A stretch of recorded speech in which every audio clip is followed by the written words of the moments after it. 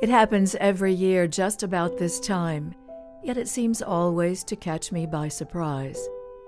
When I open the door to that autumn crackle in the air, on which there is a fragrance that promises spice, ginger, cinnamon, and clove. The memories of past loves seem more vivid than in summer. Parents, long gone, visit my recollections, without the sharp pain of fresh loss. They smile at me, grateful for my forgiveness for not being perfect, and I like seeing them this way.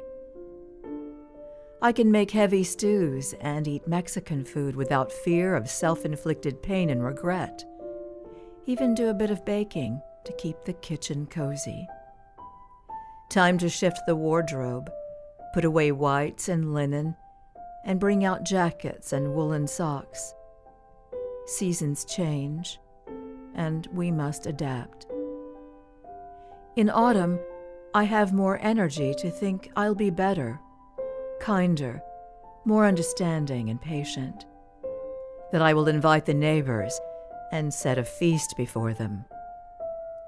Everything seems to have more focus in autumn, while there is still time before we enclose ourselves and brace against the winter.